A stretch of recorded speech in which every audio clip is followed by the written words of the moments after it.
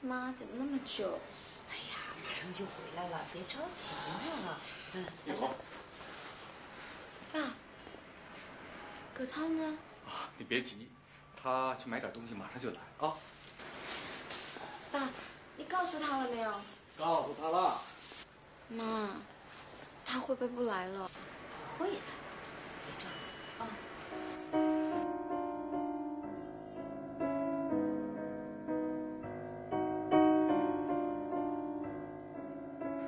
他怎么来了？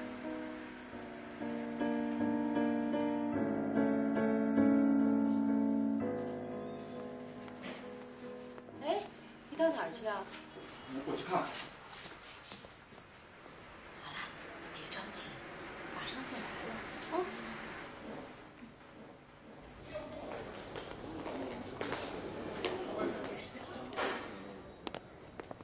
等啊！等。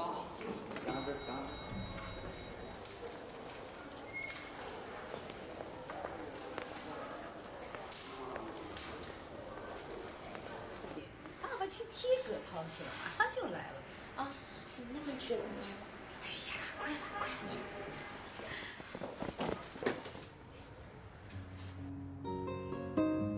映红，映红，葛涛，葛涛，映红，我终于找到你了，我以为我这辈子都找不到你。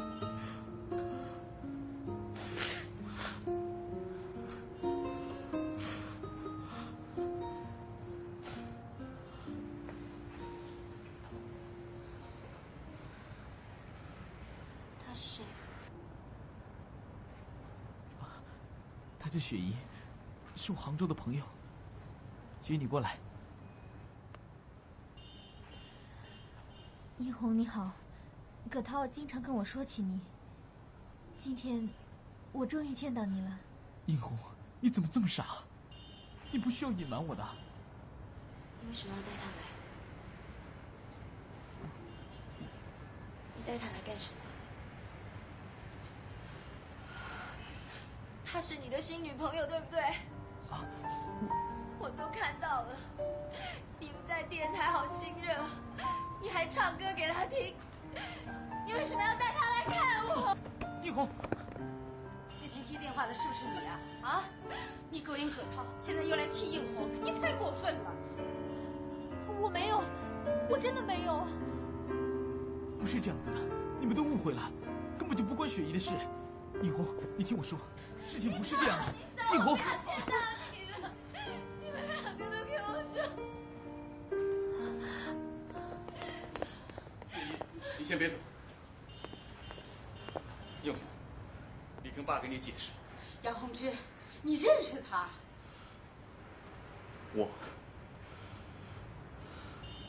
我认识他。好啊，都在这儿呢啊！那你来干什么？给我出去！弟妹刚才不是问她怎么认识这姑娘的？我来告诉你啊！别胡说八道！得了吧，杨洪之，你都把我送进去，还想怎么样？脑子又出来了。何大民，你到底想说什么？哎呀，我想说一个天大的秘密。就你，你能说出什么天大的秘密？哎呀，我说弟妹啊，你是天底下最傻、最自以为是的人了。你让杨洪之骗你了20多年，你还蒙在鼓里呢。大明，你给我闭嘴！给我出去！你让他说。我告诉你吧，这个叫雪姨的姑娘就是杨洪之跟柳杰的女儿。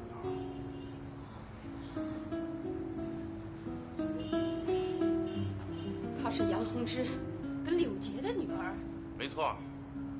杨洪之是不是当时告诉你跟柳杰分手了？可他没告诉你跟柳杰怀孕的事儿吧？你是怎么知道的？杨洪之为了女儿有个合法的身份，特意安排了我跟柳杰结婚了，所以我就成了唯一知道这个秘密的人了。杨洪之，这是真的吗？弟妹问你怎么说呀？包大人，你非要把我搞得家破人亡，你才肯罢休是不是？爵爷，杨洪志是你的亲生父亲没错，可我也当过你爸爸，你能不认我呀？我根本就不认识你，你不要碰我！哎呀，我这个父亲比他强多了，他给你什么了？什么都没有啊！要是没有我，你还是个私生女呢。雪姨，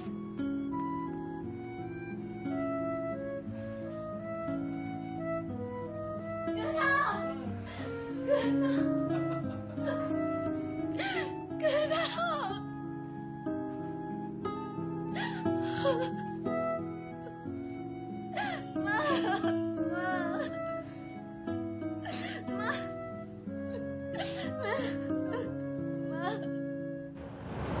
雪姨，雪姨，雪姨，听我说嘛！雪姨，你听我说嘛！你还是快点回到你心上人那儿去，别来管我。别这样嘛，应红她也是你姐姐啊。我没有兄弟姐妹，也没有爸爸，我就只有我妈妈。你们都合起来骗我，就连你也是。我不要见你，我讨厌你。雪姨。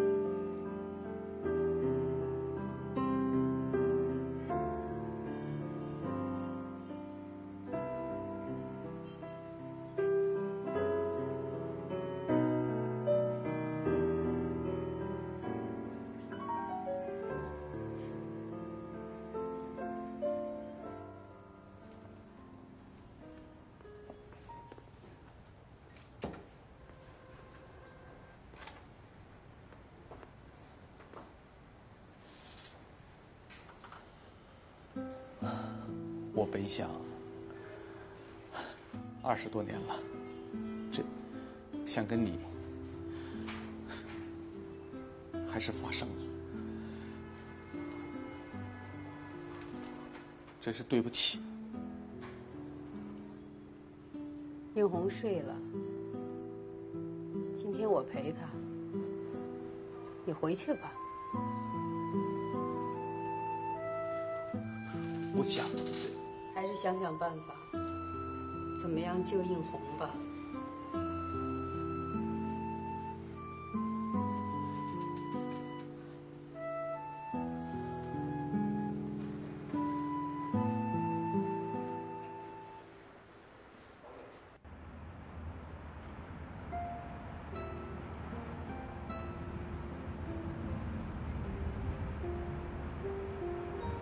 今天的事怪我好了。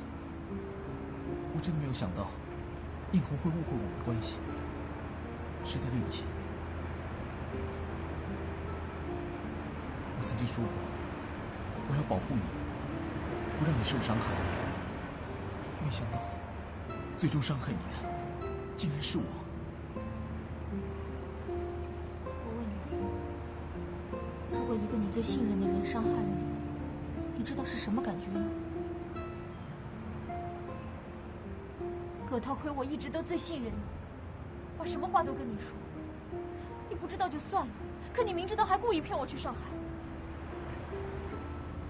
是，我是骗了你。为什么？难道就是要让我认应红这个姐姐吗？事到如今，我也不隐瞒你了。现在能帮应红的，就只有你了。你说什么？我能帮她什么？你应该明白的，你和应红是亲姐妹。葛涛，难道你是让我为应红捐献骨髓？原来是这样。我明白了，反正我是个微不足道的人，我的感受算什么？我的身世算什么？我不就是一个私生女吗？雪姨，我不是这个意思。葛涛，你让我最心痛的是，居然连你也这样对待我。你就从来没有把我当回事。你怎么骂我都行。我知道这一切对你来说真的是太残忍、太不公平了。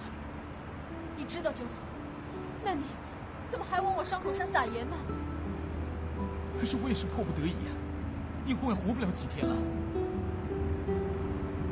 这我管不了，我不想跟他们有任何关系了。杨洪志也好，应红也好，都是一场噩梦。现在不行了，我要回到以前的生活里去。你真的不愿意帮他？毕竟她是你亲姐姐，所以我求你了，好不好？你求我？为了应红，葛涛，你为他做什么事情都愿意。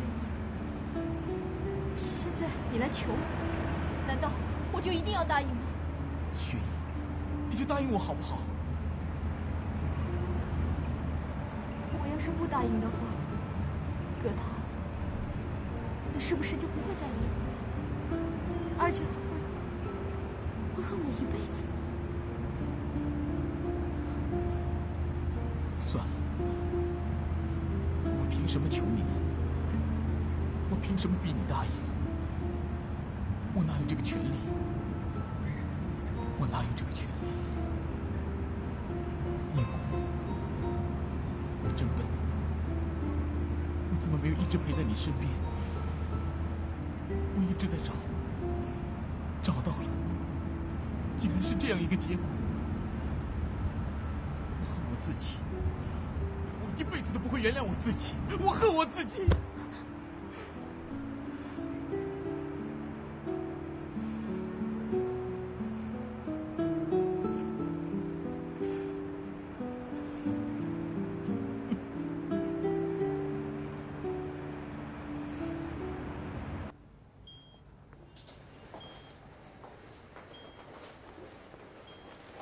病人体温38度。他受的刺激太大了，烧得又很厉害，现在的神经呢又不大清楚，所以啊，希望你们一定要保持安静。好，有什么事儿及时来叫我。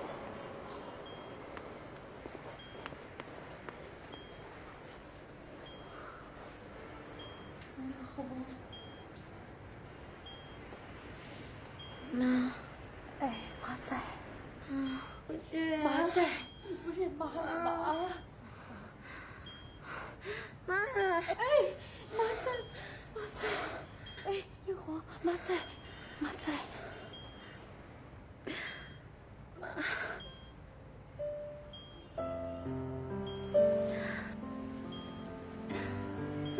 妈，哎，你答应我。你别跟爸爸吵了，好不好？好，你不要恨他，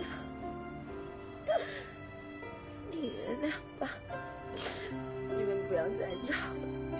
妈什么都答应你，只要你好好的，妈什么都答应你。我想睡一下。不。应红，你不要睡，妈陪你说话。应红，你不要睡，应红，应红，你答应我，你别跟爸爸吵了，好不好？好，你不要恨他，你原谅爸，你们不要再吵了。妈什么都答应你，只要你好好的，妈什么都答应你。要是我不知道这一切该有多好，我一直以为我们家是很幸福的。要是我可以活下去，你跟我还有爸，我们再像以前一样，快快乐乐的一起过，好不好？好，好。要是我能活下去的话，你会的，以后妈，我觉得好累哦，我想睡一下。一红，别睡，妈陪你说话，别睡，一红，别睡，妈陪你说话，别睡，一红。红，你醒醒，爸是为了你才这么做，你不能走，爸爸替你去死，都是爸爸的错。听，这一切都是为了你，你不能走。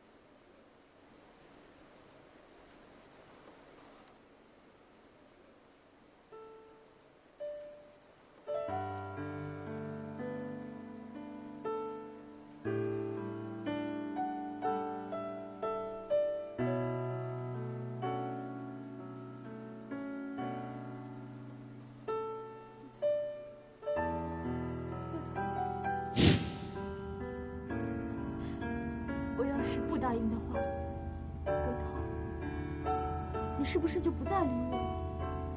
而且还会恨我一辈子？算了，我凭什么求你呢？我凭什么逼你答应呢？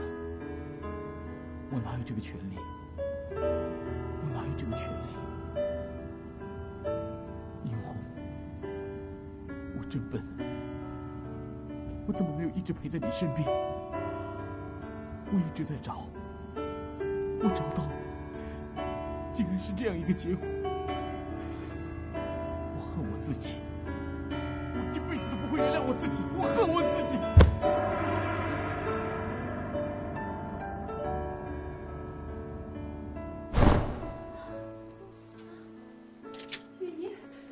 雪姨怎么了？醒醒，醒醒，快醒醒！葛涛呢？葛涛呢？你又做噩梦了，这儿哪来的什么葛涛啊？妈，我刚才梦见他满手是血。我早就跟你说过，少跟他来往。现在明白了，你这是自讨苦吃。可是我怕上一辈做的孽，怎么会到你们头上？妈，我就是忘不了葛涛，我不能没有他呀。忘不了你，怎么都这么苦？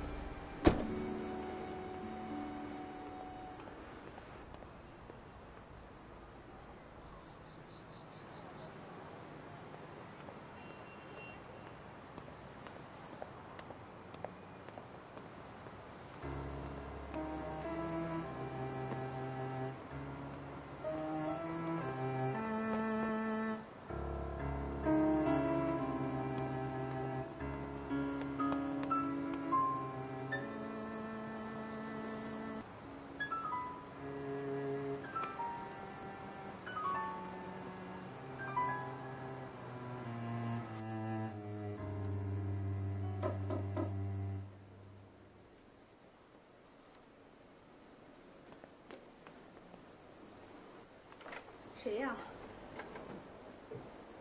我可以进去吗？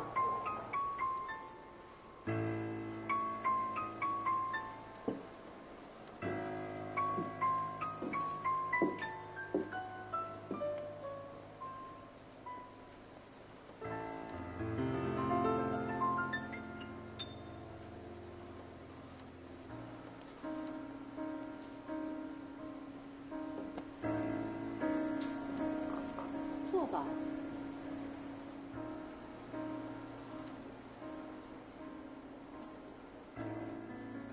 刘杰，我们20多年没见面了吧？你还是那么年轻。我问你，你来干嘛？你放心，我不会跟你算账的。请你走吧，我们跟你没什么好说的，也不怕你来算账。对不起，我们将不欢迎你。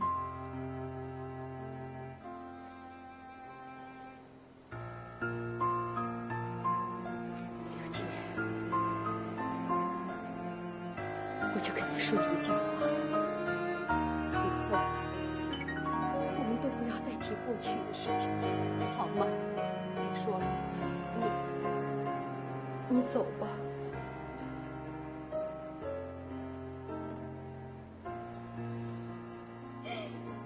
你怎么了？刘姐，雪姨，我求求你们，救救映红吧！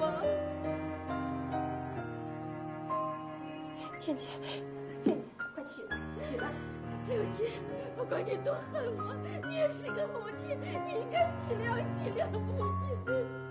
你这样，我可受不起啊！雪姨，如果我救不了你，我替你父亲求你，我求你了。你不要逼我！雪姨，你要答应我，你不答应我，我就一直跪在这儿。雪姨，你回来，你回来，你答应我，你回来，你回来。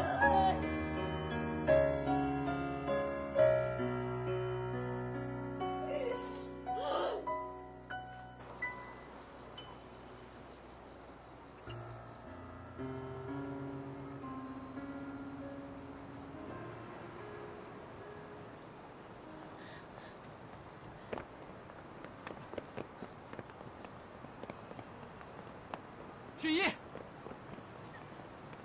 雪姨，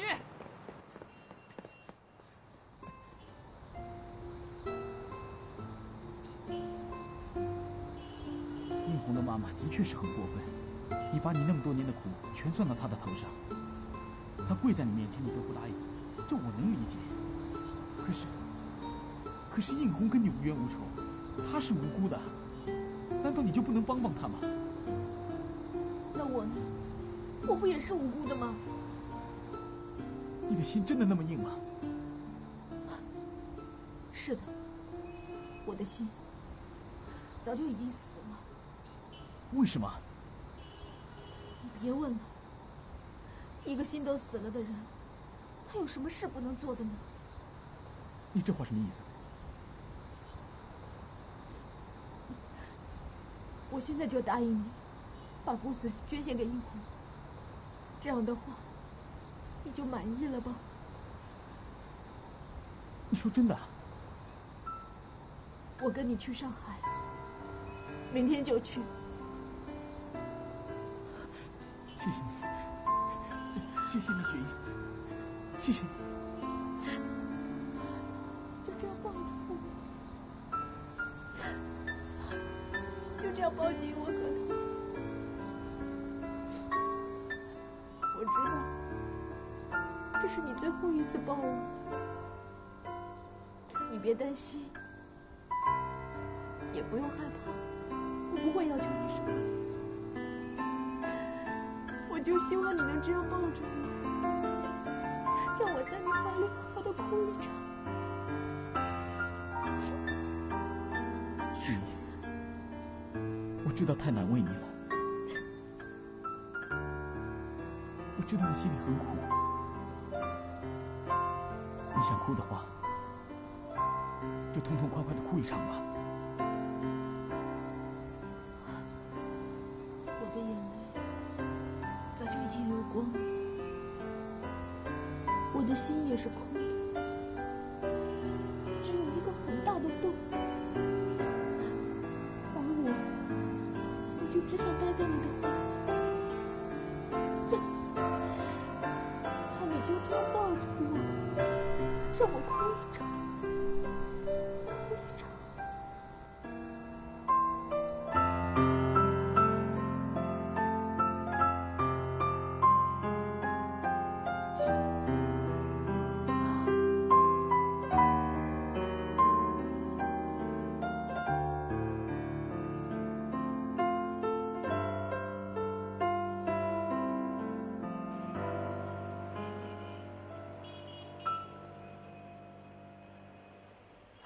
妈，不用带这么多衣服了，还是多带几件吧，说不定会住几天呢。只不过是去捐个骨髓而已嘛。捐献骨髓，这可不是闹着玩的，我还是不放心呢。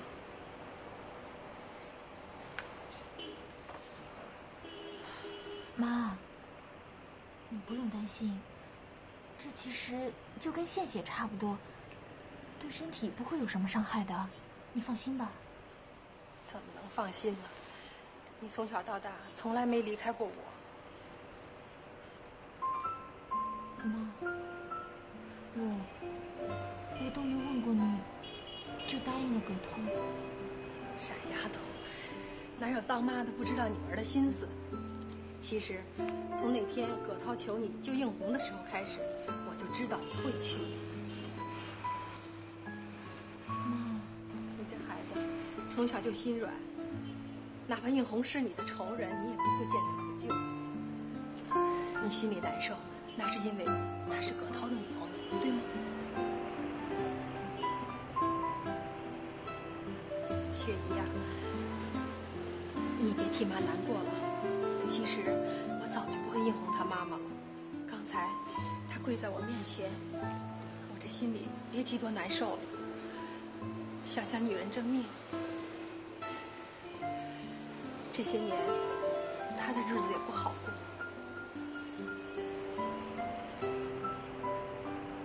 妈，你怎么可怜起她来了？你不知道，你爸这辈子从来就没爱过她。你别再提那个人了。你怎么这么说你爸？你连映红的妈妈都可以原谅，怎么就这么恨你爸爸？妈，你刚才还说映红妈妈可怜，我看你比她还要可怜。我的路是我自己走的，我不怨任何人。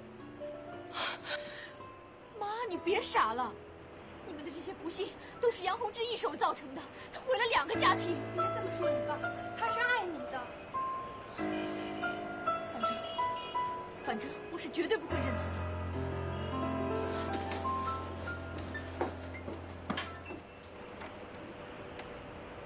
真是不容易啊！医生，不管结果怎么样，我都想试一试。你能主动捐献骨髓，我很感动，希望能真的创造奇迹啊！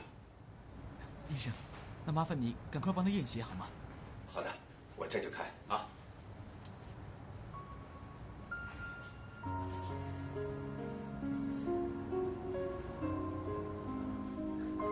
雪姨，你不要紧张。我干嘛要紧张啊？啊，也对，你是护士啊。不要紧张，我看你呀，比我还要紧张吧。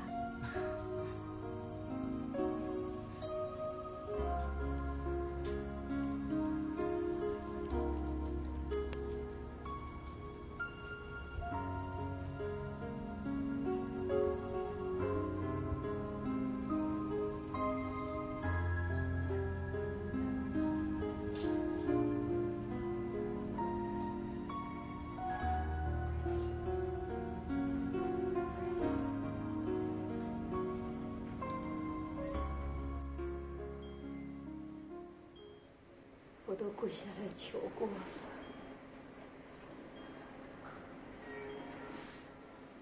我这一辈子都没求过人。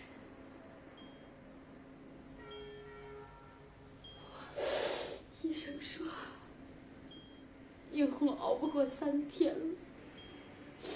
她才25岁。我们该做的都做了，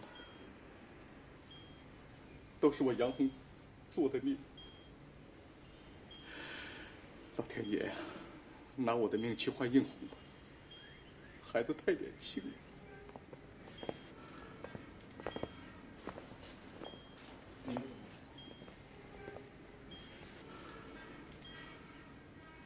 你们怎么来了？雪姨是专程来给映红捐骨髓的。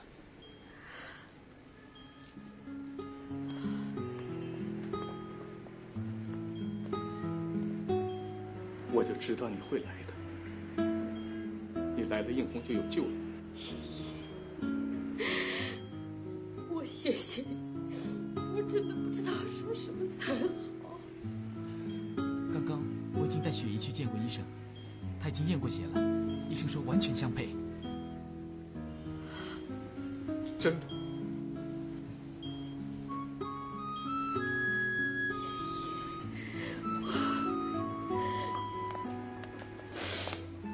映红，你有救了，你听见了吗？你有救了，映红，映红。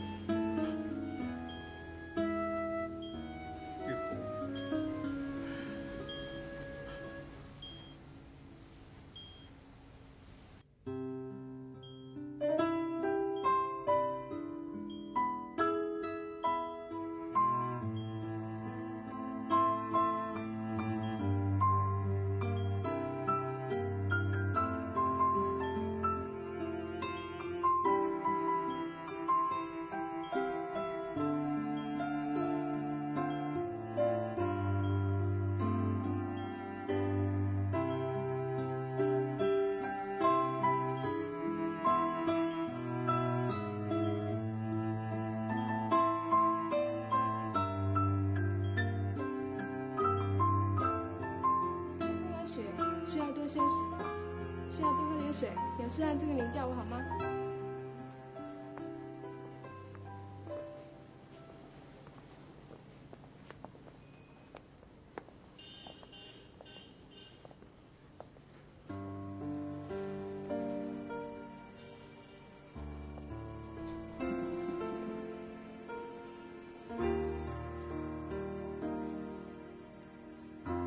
我知道你不肯原谅我，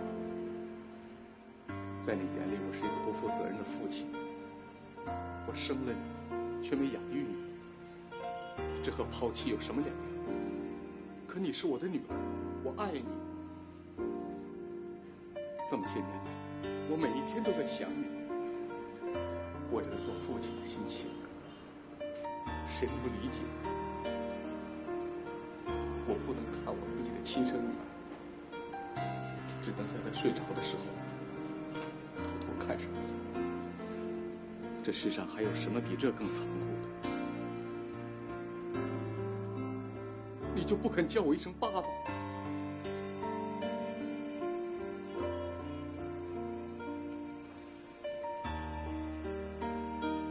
学习。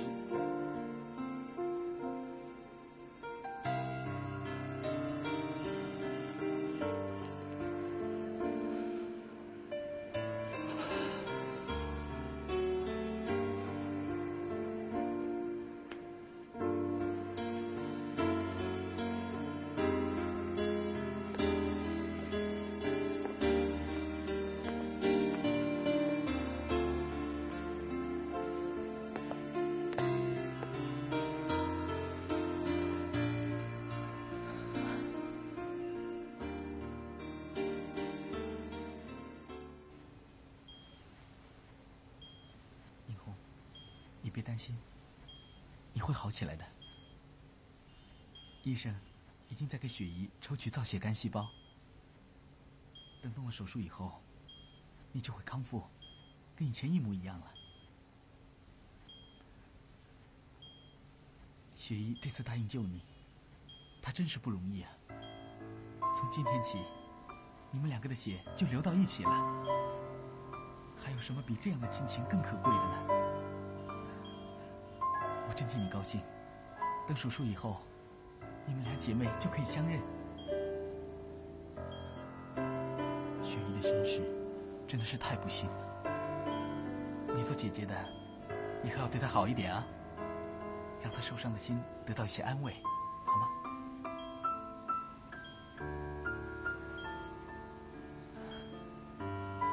别哭了，殷红。我知道你也替雪姨难过，对不对？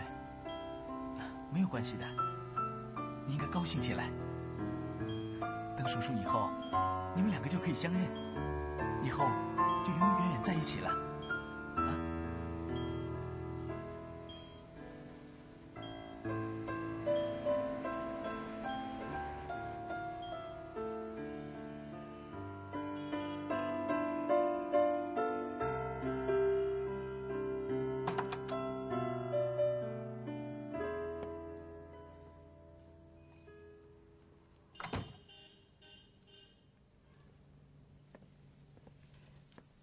雪姨，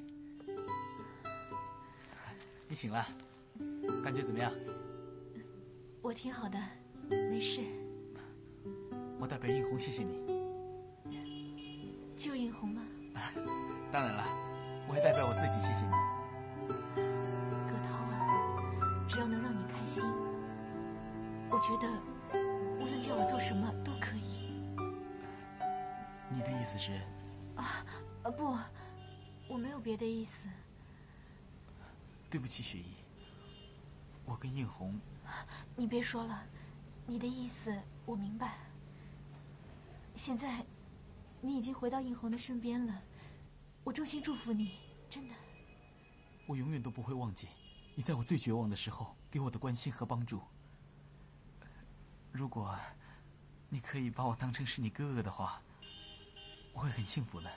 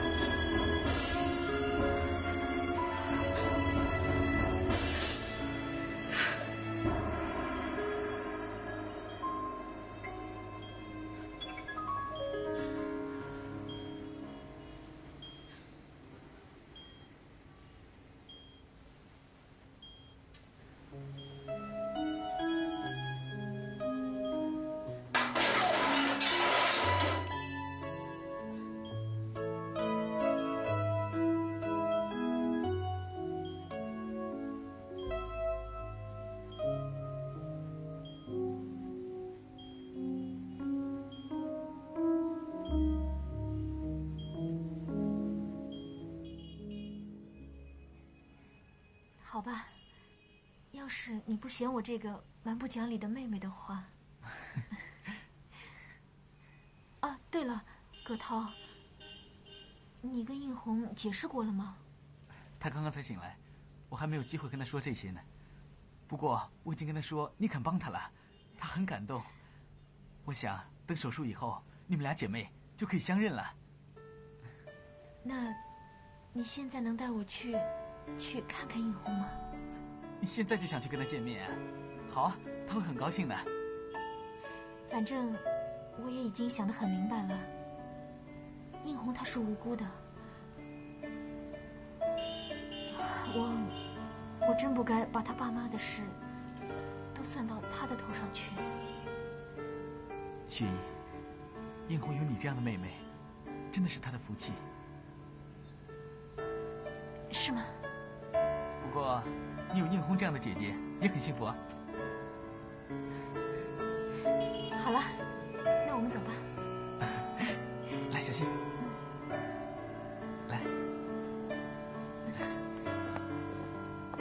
小心点啊。嗯。来。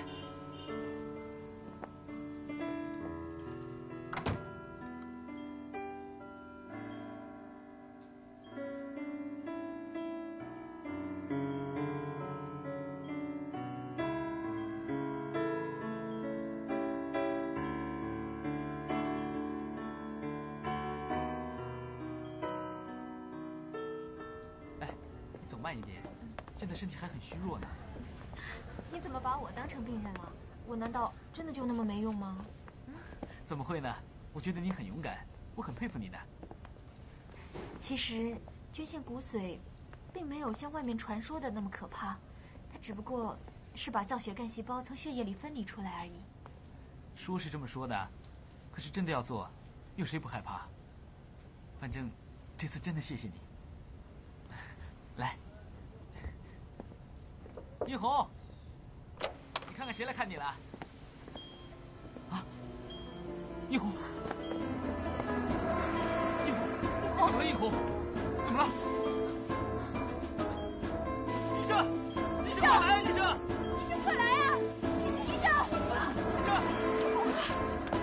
医生，应红，你怎么了？医生。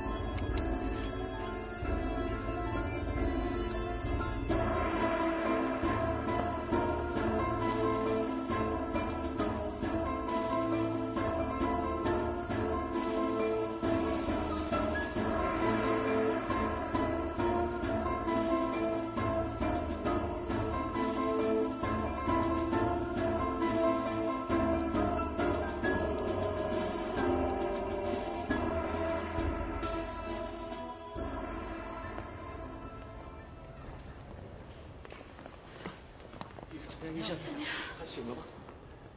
还没醒过来。医生，你一定要救醒他。这白血病人最怕出血，一出血就止不住。我们已经尽了最大的努力，现在的情况有所好转。都怪我没有看好他，我是想给雪姨和应红熬点鸡汤。都怪我。不是我说你们，怎么会发生这种事情呢？啊，这多危险！要是再迟个几分钟，那就……好，以后你们要多注意了啊！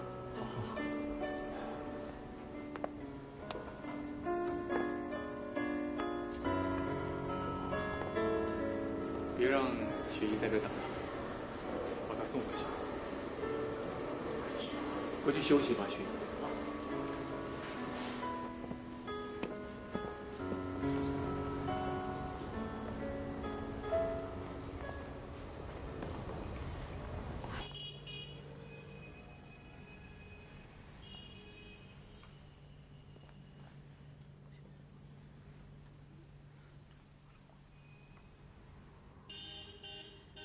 葛涛，我知道你心里惦记着映红的安危，那你就别在这里陪我了，快去吧，啊？他为什么要这么做？为什么他不想活了吗？对不起，这都是我的错。这跟你有什么关系？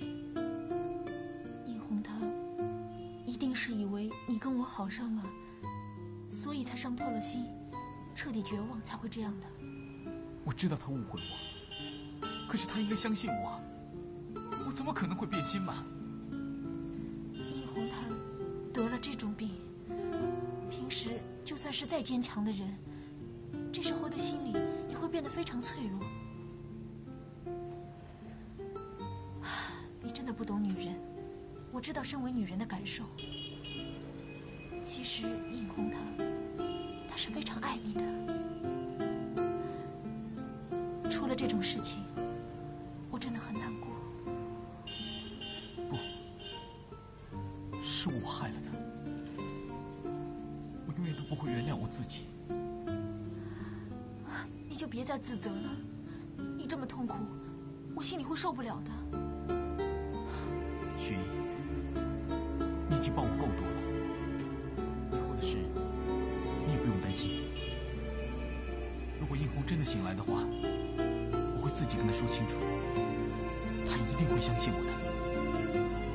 那还是让我去跟映红说吧。其实映红的心病就是我，由我来跟他解释会更好吧。他怎么会听你的呢？我想会的。说到底，我是他妹妹嘛。你不是曾经说过血浓于水吗？好了，你快去看看映红吧。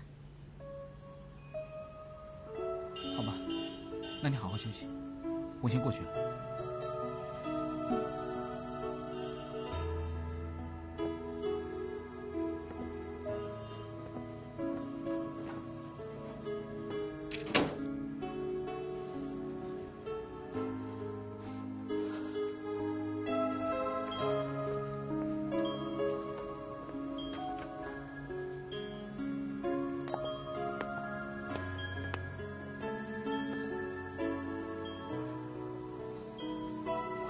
说两句话，最好少说两句，你让他太激动了。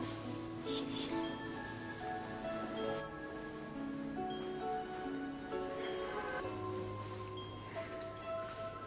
映红，你放心吧，等明天做完手术，你马上就会好的。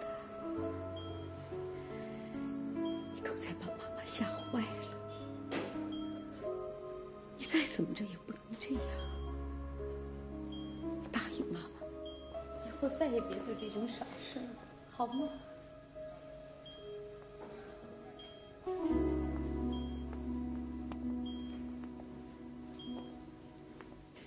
他现在情况不太稳定，少说点话对他身体有好处。我们出去吧。好。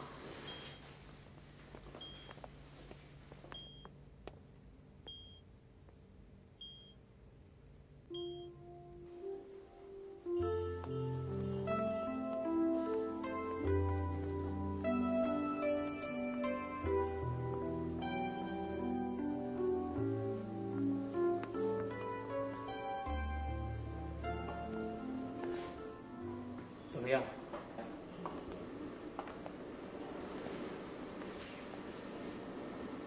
医生说，要是映红自己都不想活了，就是动了手术，后面的治疗也很难进行。映红是太伤心了。这孩子自己想做的事儿，谁都拦不住。我真的不知道该怎么办才好。刚才雪姨跟我说，她说她想跟映红单独谈谈。雪姨跟映红谈，这不合适吧？本来映红就是为了你和雪姨的事才。可是我跟雪姨真的什么都没有啊。那雪姨谈了，映红就能相信吗？这我不知道。可是事情到了这个地步，我想我们也应该试试吧。这件事太难为雪姨了。我倒是担心，这么多事儿搅在一起，叶红她听得进去吗？难得雪姨有这份骨肉亲情，要不就让雪姨试试。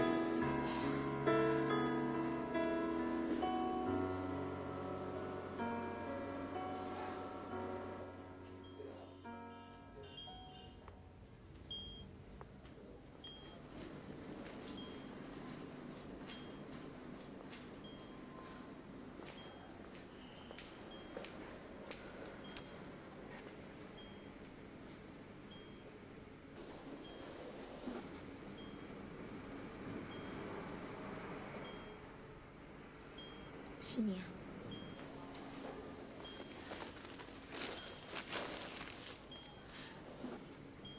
是我，雪姨，你的妹妹。对不起，我没有你这个妹妹。直到昨天之前，我也不希望自己有个姐姐。可现在我想明白了，这不是我们能决定的事。我是你妹妹，这是个事实。不管你是不是我妹妹，你说什么我都不想听，我也不需要你来同情我。可是有些话我必须要跟你说。出去，请你出去。你千万别激动，走开。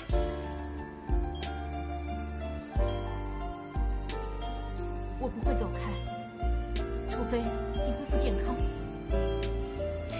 你妈妈夺走了我爸爸，你又夺走了我男朋友，我不会让你来救我的。